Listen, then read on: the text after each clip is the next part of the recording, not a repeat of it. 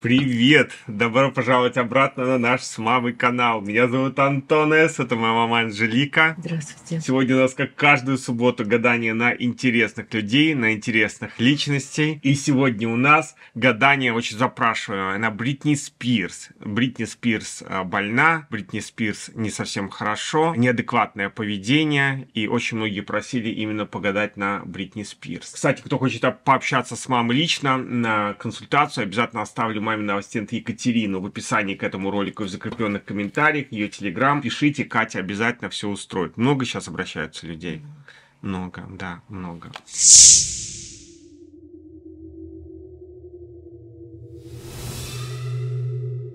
Давайте погадаем на Бритни Спирс. Многие просили, давайте погадаем. Очень много вопросов. Я в своем телеграм-канале всегда задаю вопросы. Ребят, давайте погадаем. Почти 400 вопросов прислали сплетники. Я думаю, интересно будет всем разобрать Бритни Спирс. Сложную, тяжелую, счастливую, богатую, несчастную жизнь Бритни Спирс. Вот такой, знаешь, клубок всего. Давай погадаем. Что происходит? На срезе у нас император. Ну что, она замужем, насколько я понимаю. Ну, замужем, Она замужем. И ей это замужество дается нелегко. Очень много противоречий, очень много нечестных противоречий. Но она послушная девочка. А где ты берешь, она послушная девочка? Потому что вот только ей управляют. Только что она сказала, что избила мужа и выгнала его из дома. Послушная, я не знаю, насколько она послушная. Дай мне до конца сказать. Она послушная под давлением. Император, нечестная игра, и ей управляют. А так она сама по себе. Она одинокий человек. И она одиноко остается, знаешь, интересная карта. Разъезжая по разным странам, они ей уже не радуют. Она хочет уехать. Она хочет быть... Это вот очень интересная королева. Это такая домохозяйка. Она устала от сцены, от всего, от этого жуткого прессинга. Ей бы вот дома посидеть, вот просто побыть женщиной. У нее уже 2 деток. Понимаешь, быть послушной и быть подневольно послушная. А на втором срезе у нас Она Луна. Срезе Луна, ложный путь. Она очень часто или думает, или хочет, что вот уйду, ну пускай без меня. Она от праздников, от этих фуроров, она устала. Ну, это у нее уже по накатанной. Она выпивает. Не знаю. Она очень часто делает глупые повороты в жизни, как будто бы играючи. Вот туда пойду, да? Ее все равно захватывает вот ее страсти. Она ими живет. Она в них живет.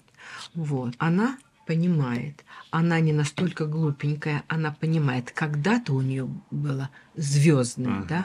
А сейчас уже идет по вот этим страстям и глупым поворотам судьбы она закатывается. Может быть, иногда она, вот первая карта вышла Луны, она иногда и понимает вот задним числом, что шла не по правильным путям, но шла. Это же по накатанной идет. Она хочет просто дайте побыть женщиной. Не только актрисой, не только доставщик денег, не только ореол славы. Понимаешь? Ведь, с детства же там... Тем более. Тем более. Мы же все люди. Дайте отдохнуть, дайте просто вот дома покушать.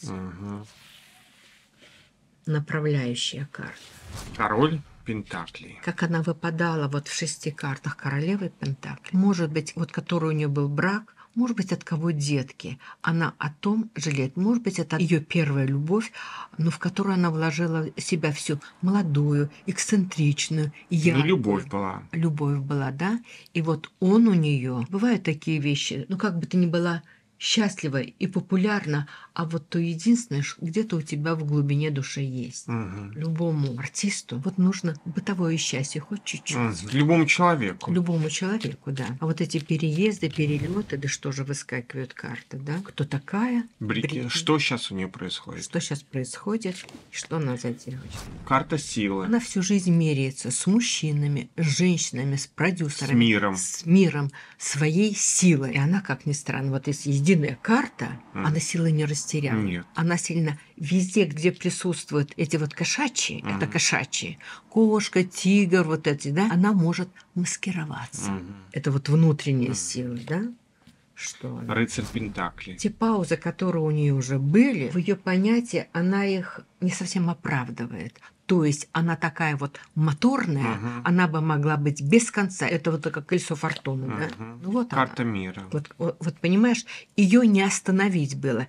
И ей вот те паузы, которые ей, может быть, навязывали, Может, по там, здоровью. по болезням, все, понимаешь, это не ее паузы. У нее столько энергии, и такие женщины 7 мужиков стоят. Это Бритни. Вот. У нее были альянсы, то есть, когда она была замужем или что, у нее были поклонники. Может быть, вот этих поклонников и подставляли как влюбленных, понимаешь? Это не так. Она настолько работает, ей бы поспать. Маг. Скажи мне, пожалуйста, какая у нее публика? Вот элитная или все-таки вот... Мамуль, да разная у нее публика. Она поп-звезда, это музыка для каждого. Она, конечно. Ну вот, это музыка для каждого. Она, конечно, феерична, но она очень бывает эксцентричная на сцене. И вот та публика, которая ее смотрит, ну, она не очень высокого ранга, скажем. Она это знает, она на них работает. Работала.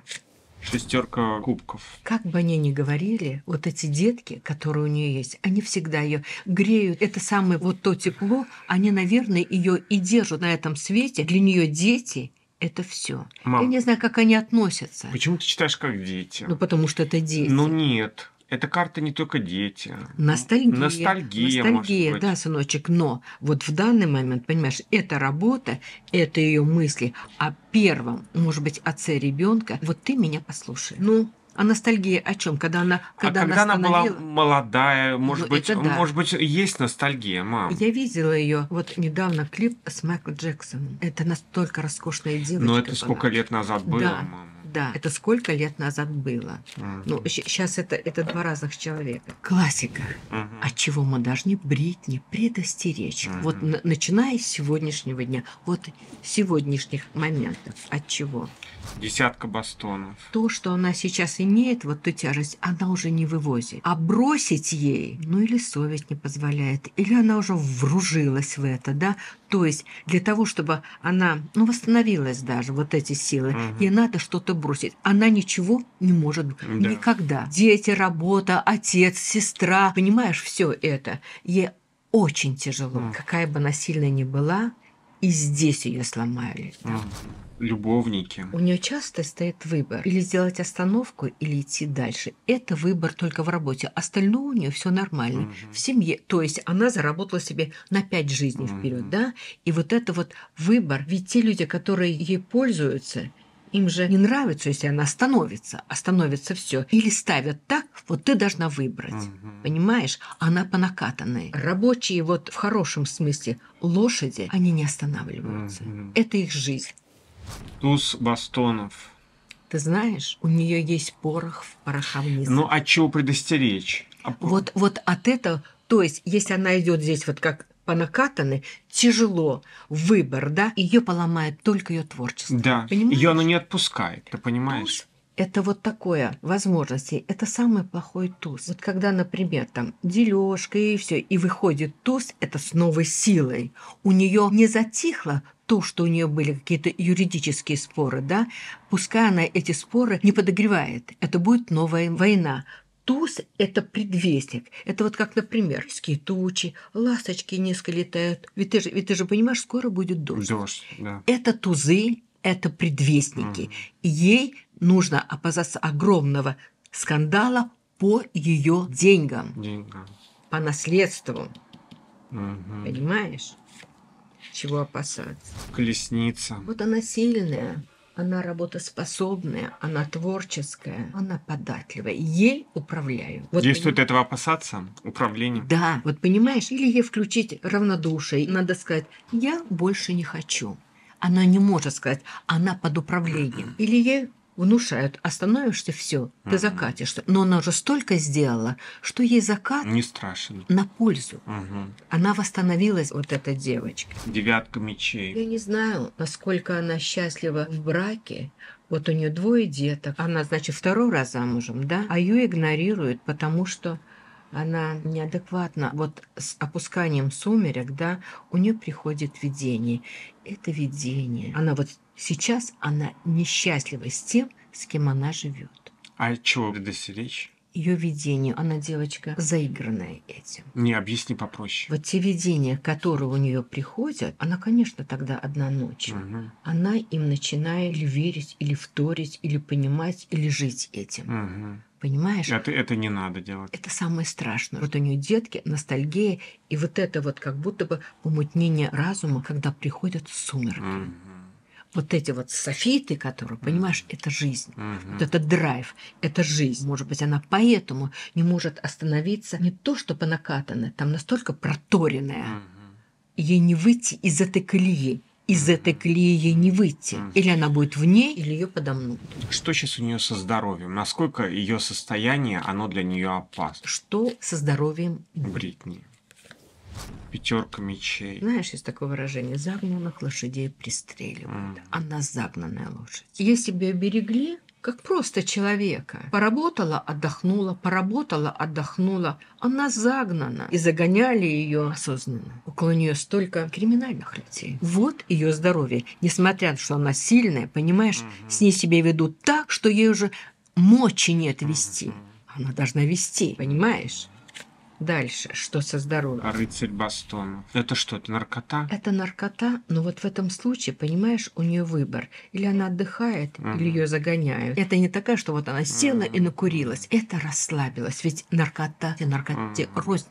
Понимаешь? Это не вынужденное расслабление, это необходимое. Что со здоровьем? Император. Вот она миленькая девочка, она мамочка, она дочь. Она сестра, но она мужик, она император, понимаешь? Вот столько взять на себя... Может быть, это ее отец? Нет? Нет, отец не так выпадает. Давай мы отдельно на отца, потому что об отце очень много слухов. Она глава всего. И отца, и матери, и сестры, и всех мужей. Своего творчества. Если бы ее не было, их бы никто не знал. То есть она в своей жизни, около императора, вот это свита неблагодарных людей свита. Вот они видят, они понимают, что это тяжело. Все равно надо. Пока она идет, ее надо хлестать. Она измождена. Вот ее здоровье. Она настолько загнана, что ей надо восстановление. Не поспала и встала, она отдохнула. Ее надо восстановить.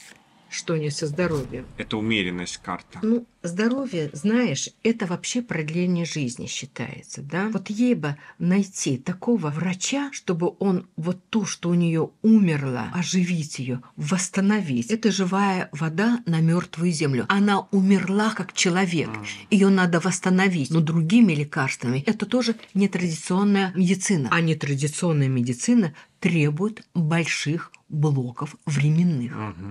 Это не то, что выпил 10 дней антибиотики, и воспаление прошло. Она загнана. Что у нее со здоровьем? Пятерка кубков. Но насколько я понимаю, ты же понимаешь эту карту. Это карта разочарования.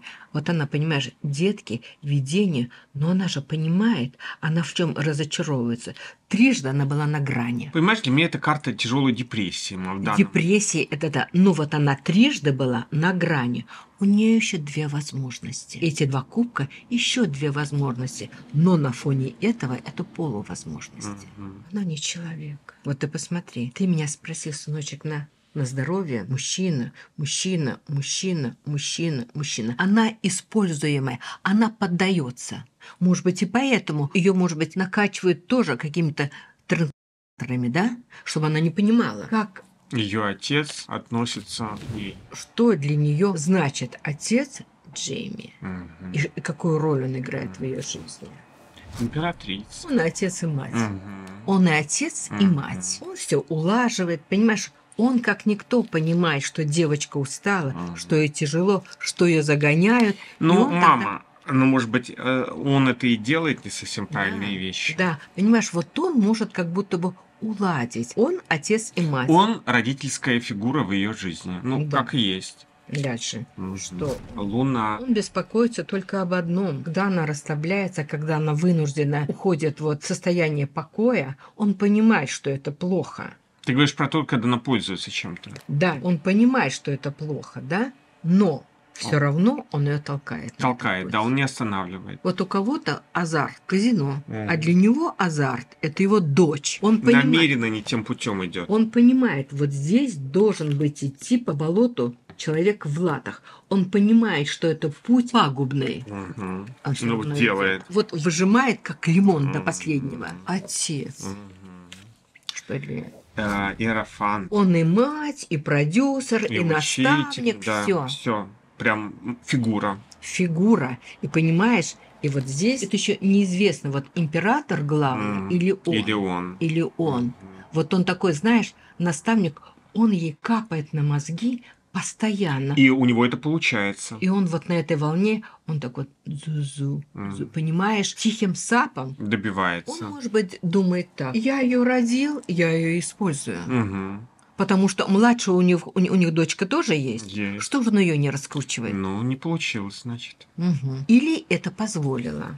Она девочка, безвольная. Мне стыдно, как себя ведет отец. Что для нее отец знать? Шестерка пентаклей. Вот понимаешь, вот все, что мы говорили, это так. Ему надо продлить ее жизнь для того, чтобы заработать больше денег. Он ее понимает. Он знает все эти точки, на которые надо, как мама, нажать, чтобы выжать из нее деньги. Она не то что безвольная, она привыкла давно уже отдавать. Отдавать. Вот ты понимаешь, она фокусница, артистка, она в упряжке, продляют для того, чтобы получать деньги. Это клондайк. Да. И последнее, что же у него на сердце относительно дочери? Десятка кубков. Ты понимаешь, у него посыл ради семьи. Ради семьи, да. Ради семьи. Да, посыл-то вроде правильный. Но не таким же посыл, он искренне, наверное, верит. Это ради семьи. Загоняет дочь? Он видит так. Если бы, может быть, мама участвовала больше, а может быть, мама и не допущена. А может, мама и не допущена. Так что он, понимаешь, это как же называется в Библии? Смирение паче гордыни. Понимаешь? Смирение паче гордыни. Он может быть и так, он делает все, чтобы она все-таки вышла, чтобы заработала. Невзирая, она свое дело сделала. У нее 2 деток, у нее карьера, она известна. Но каким образом у нее это все отыгрывается? Ему деньги. Для семьи, для мамы, для общего имиджа. Ведь если ее не будет, и его забудут. Ну да. Да. Сложно предсказуемая ситуация. Кто для Бритни Спирс сейчас ее муж? Сэм Асгари. Он для нее действительно любовь. Он для нее куратор. Он для нее надсмотрщик. Кто для нее муж Сэм? Какие его причины быть с Бритни? Это любовь? Туз пентаклей. Это младший брат папы. Деньги. Только прям проект. Это даже не деньги, это проект. Это бизнес. Это в наглую бизнес. Может быть, мать и не допущена каким-то образом. Вот сделали так, что там у нее слова нет. Она для него большой бизнес. Не просто бизнес, а большой глобальный проект. Да. Паш кубков. Она понимает, что он за человек. Она понимает, если даже он и изображает любовь, то только играючи. Ему, может быть, нравится, что она расслабляется, не понимая, что это вынужденное, да? Какой он муж? Он игрун. Играючи сделать деньги. Страшный суд. Знаешь, он на чем выехал? Якобы осуждая отца, его вот эти вот наставничества, да? Он ее этим подкупил. Она в нем увидела, вот оно, плечо. Наконец-то, вот та жилеточка, где я уткнусь и поплачу. Тройка пентаклей. Так он другой веры. Причем здесь это? Понимаешь? Но это, мам, не в данном случае. В данном случае, я думаю, все равно это работа в картеле. Работа, и это естественно. Но по карте это человек другой веры, другого понятия. Если он мусульманин, вот, например, я не знаю, кто он, да, эти люди очень коварные. Они всегда приветливые, они не так воспитаны, они могут показать то, что нет на самом деле. Что он и делает. Для него это бизнес. Он осудил отца, а делает как?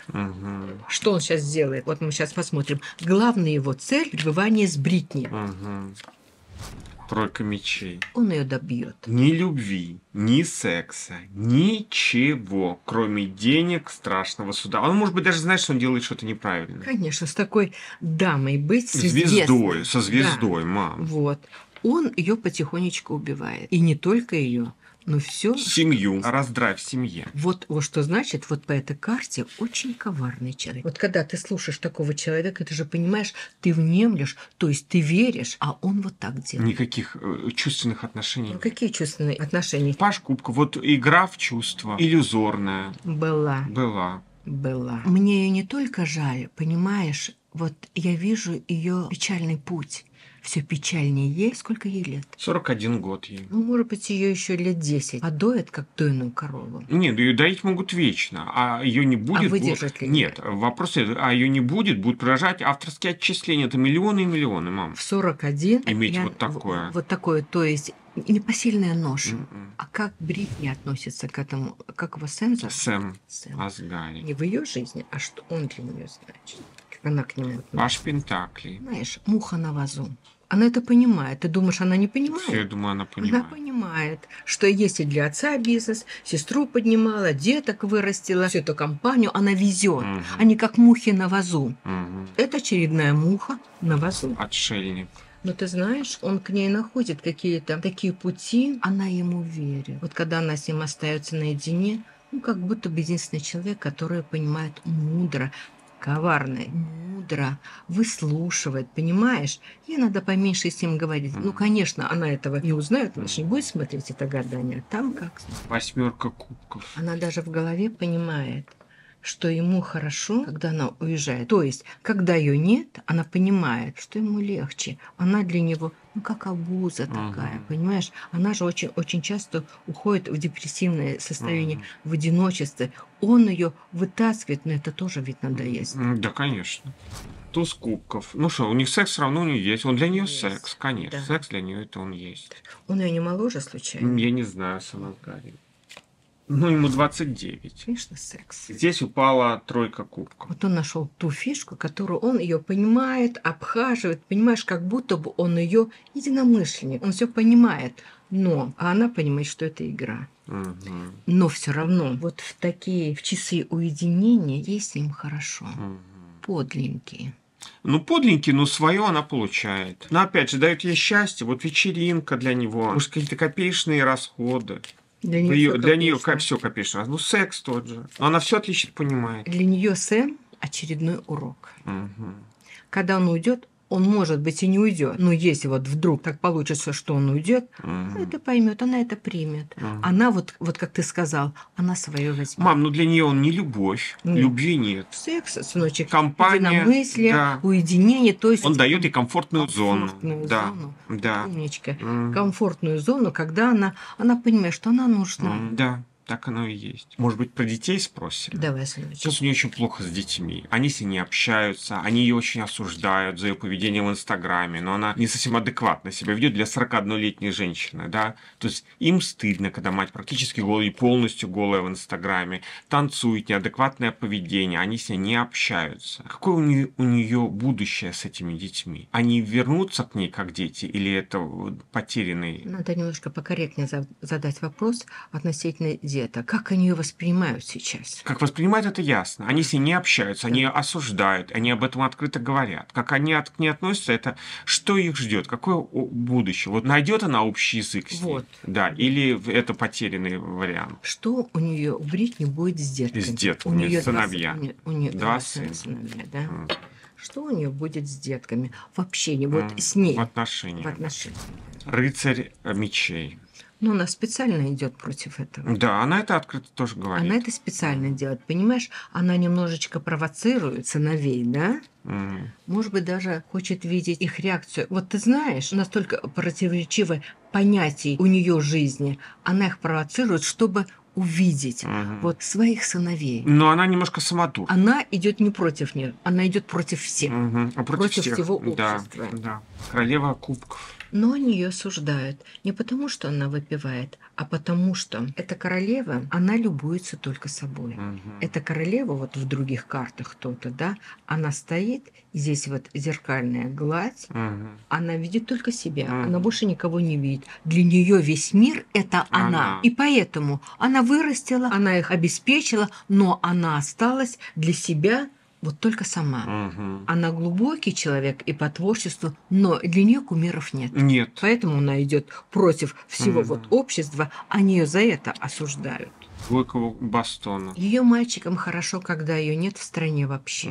Не понимают, что она, в общем-то, для них открывает мир. Дети поймут, когда мама не будет. Наверное. Мамуль, ну понимаешь, когда мать, она плохая мать пока падает. Она сконцентрированная на себе мать-звезда, действительно звезда, никто не умаляет ее значения. Но она больной человек в плане ментальной. И она себя ведет специально провоцирует. И она это говорит, и сыновья это говорят. Понимаешь, мам? Но она же такой не была, она такой не родилась, ее сделали Мы такой. не знаем. Ну как ты не знаешь? Ну, бывают больные люди, они с детства больные. Но тогда это вдвойне подло больную девочку использовать столько лет. Понимаешь, и согласен, но в то же время для нее творчество, она осознает, что она талантлива, она осознает, что она успешна. Но почему? Ей дали шанс. Да, она не совсем адекватна, да, она больна, но ей дали расцвести. Но я не вижу деток больных. Если бы мама была больна настолько, что и дети были такие, это Нет, одно. ну, мам, ну мы не знаем про детей ничего. То есть ее загнала работа. Дети. Им хорошо, когда деньги есть от мамы, а мамы нет. А мамы нет. А мамы нет.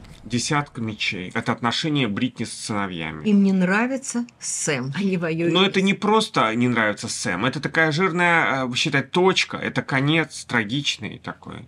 Им не нравится ее выбор. Что хочешь делай. Им не нравится, что она такой сделала выбор. А она им отвечает тем же. Понимаешь? Вот ты мне, я тебе. Вот в плохом смысле. Знаешь, складывается ощущение не отношений матери с сыновьями, а друзья. Вот как на одном уровне. Вот такое какое-то. Ужасное отношение. Нет любви. Это Сэм. Я про говорю, да. А вот десятка пентаклей. Как бы они ни относились, без мамы они ноль. Да. Без мамы они ноль. И это прекрасно видит отец, наблюдая за всем происходящим.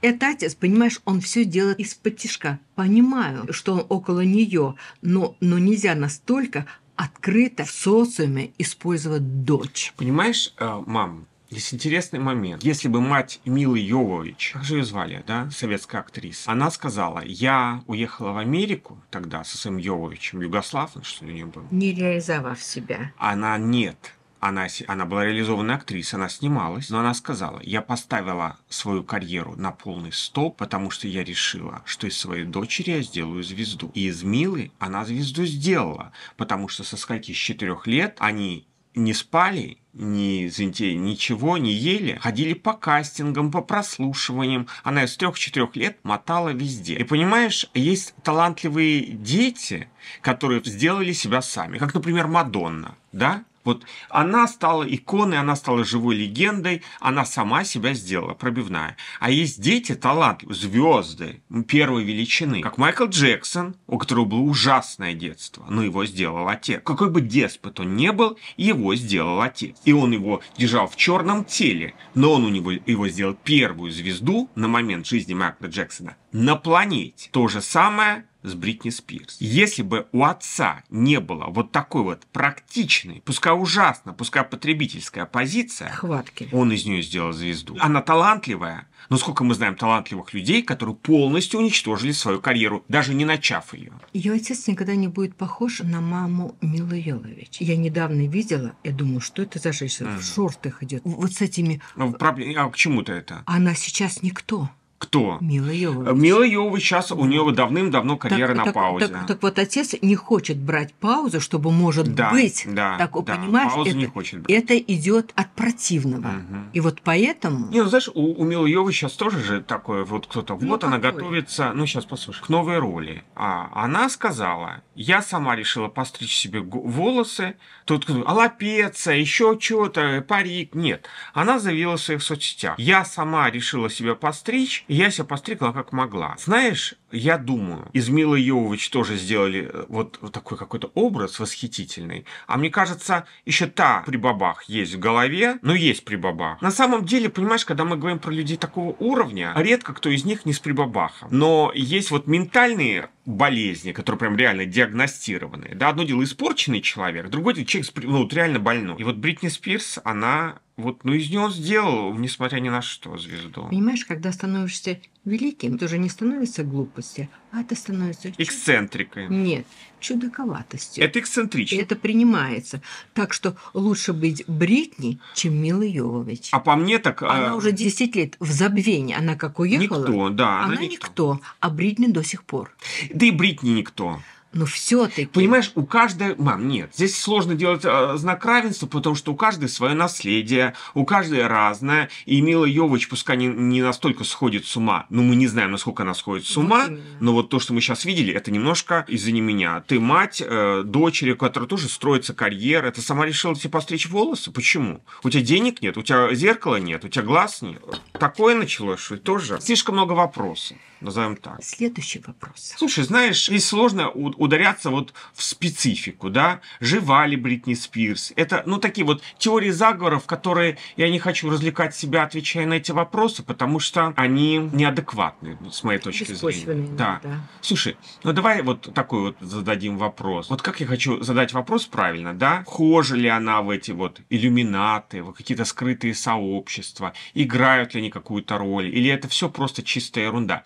Знаешь, на самом деле, как бы смешно это ни звучало, скрытые сообщества, иллюминаты, как их называют эти сильные мира сего, да, золотой миллиард и прочее. На самом деле туда и входят такие люди, как Марк Цукерберг, который вот Facebook, да, Бритни Спирс. Если кто туда и вхож, то это они, понимаешь? Это люди, которые в состоянии вести за собой миллионы. Сливки общества такие. Не сливки общества, люди, которые имеют влияние на миллионы. Да. Это не столько сливки, сколько имеющие влияние, понимаешь? Не надо быть сливками, чтобы иметь влияние на миллионы, на миллиарды людей, да? Присутствует ли в ее жизни мистика и скрытые сообщества, которые недоступны простым смертным? Или это ерунда? Как вот задать правильный вопрос? Правильно ты задал вопрос, сыночек. Я тебе отвечу наперед. Если она вхожа, обязательно выпадет повешенный. Ну, давай посмотрим. Входит ли она в число... Дьявол. Интересно, да? Вот на этот вопрос здесь дьявол самый уместный представитель, да? Это же люди, ну, немножечко повернутые. Избранные они себя считают. Но какие они избранные? Они избранные, они богатые, они умные, они светлые. Мам. Но каким путем, сыночек? Каким путем туда проходят? И какие? Ну, мам, я их не осуждаю. И я имею в виду, что... Я ими восторгаюсь. Ну да. 7 кубков. Тоже много иллюзий было у нее на этот счет. Она это имела в виду.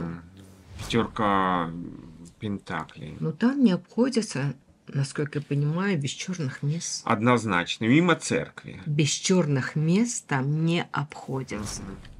Туз мечей. Она боится их кары. Вот они могут или светлое дать возможность, или покарать один раз и навсегда.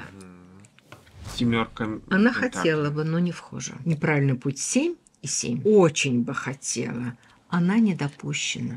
И уже давно не допущена. Знаешь, не допущено-то ладно, но все равно что-то было. Какие-то такие моменты у нее были. Давай посмотрим, что она проходила. Давай. Интересный вопрос. Интересный вопрос. Интересный ответ. Там тоже избранные. Там будет другая публика. Король кубков. Тот, кто открывает, наверное, вот этот путь, он с ней спал. Тоже мистический. Он старый человек. Какой он спал? Чувственный король. Это как и королева, любующаяся собой. 8 мечей. Не примут ее. У нее очень много ограничений и физических, и очень много народа около нее. Королева пентаклей. Понимаешь, она бы с деньгами своими, конечно, бы почти подошла. Но нет. Она слишком юна для иллюминатора. Там, мам, понимаешь, ну какие-то заигрывания все равно были. Понимаешь, это ее желания пустые, но желания там присутствовали. Возможно, вот какая-то часть вот этого вот ракурса, да, сыграли черное место. Пока ее там нет. Ну давай дадим совет Бритни Спирс. Что родственники, что муж, что дети. Что дети. Ты понимаешь, при всем ее таланте, при всех ее деньгах она не нужна. Совет Бритни.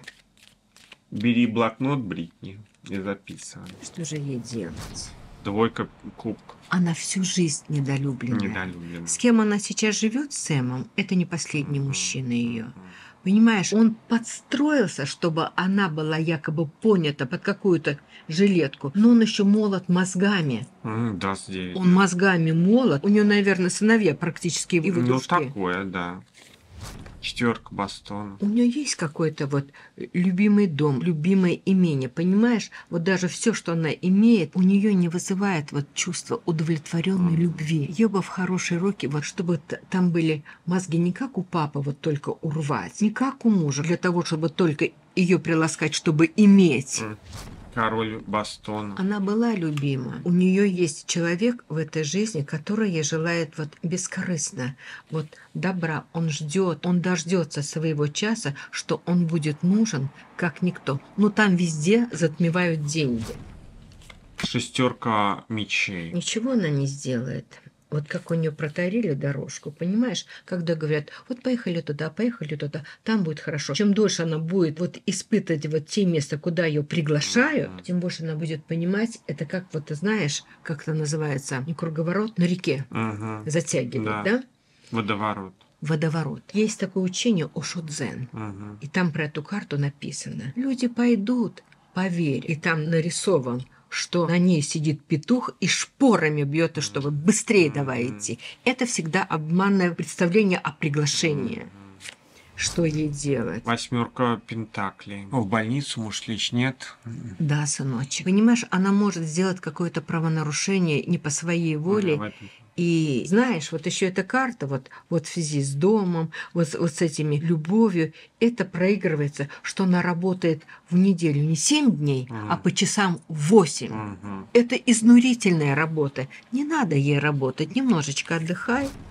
Четверка пентаклей. Знаешь, у меня странный вопрос. А те деньги, которые она зарабатывает, имеет ли она сама? Не знаю. Вот понимаешь, она зарабатывает деньги, а имеет ли она? У нее всегда денежный тупик. Если отец ее, ну как опекун, был, да? Акт смерти. Как бы ее ни считали, адекватна она девочка или нет, и если она скажет «нет, больше ничего не будет», тогда она только сможет перепрограммировать все то, что около нее творится. Ей надо перезагрузить себя, а для этого нужен вот этот ждущий, который единственный, может быть, который желает ей вот просто добра. Не потому, что она певица, а вот просто. Есть же люди, вот я хочу, чтобы у тебя было хорошо, и я делаю все. И ему это в кайф. И поэтому ее надо перезагрузить. Она вот в той загрузке идет. 10 жезлов было, 8 дней в неделю, 8 дней в неделю по часам. Двойка пентаклей. Она такой человечек, что она понимает, но когда доходит до работы, у нее сбивается ракурс. Ее сразу можно 50 на 50 сделать. И замешаны только деньги. И это у нее идет по накатанной. Это было с первым мужем. И со вторым то же самое, только с более молодым. Это молодой человек. Это человек, ну как же сказать, ну как молодой повеса. Тройка бастона. То, что предлагает новые пути, новые открытия, она должна только укреплять то, где ей хорошо. Здесь она унижена до невозможности. Понимаешь, ей надо укрепить свою жизнь. Вот свою жизнь, свое мироощущение вот этого положения. И в итоге... Девятка кубков. У всех все есть около нее живущих, а у нее это только иллюзия. Имеет, не имея. Да. Такое вот было гадание на Бритни Спирс. Оно немножко тяжелое, немножко скорбное, немножко нелепое. Оно вызывает сочувствие. Вот что около нее происходит. Неужели настолько много вот подлых людей, что, видя такую девочку, они просто ее используют до конца? Да.